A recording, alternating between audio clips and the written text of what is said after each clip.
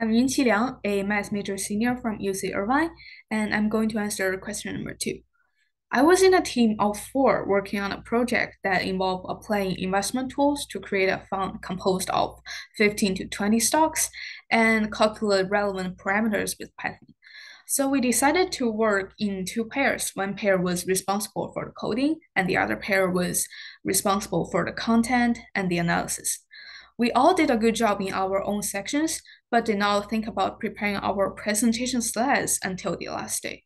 So at that time, I decided to call up and gather everyone to a Zoom meeting, and I proposed a plan for the format, the template, organization of the slides, and also how and which part we should present in the presentation. Our presentation was a success, and this taught me that leadership has more to do with one's mentality and less to do with leadership positions. In other words, everyone can exercise their leadership if they are willing to. Thank you.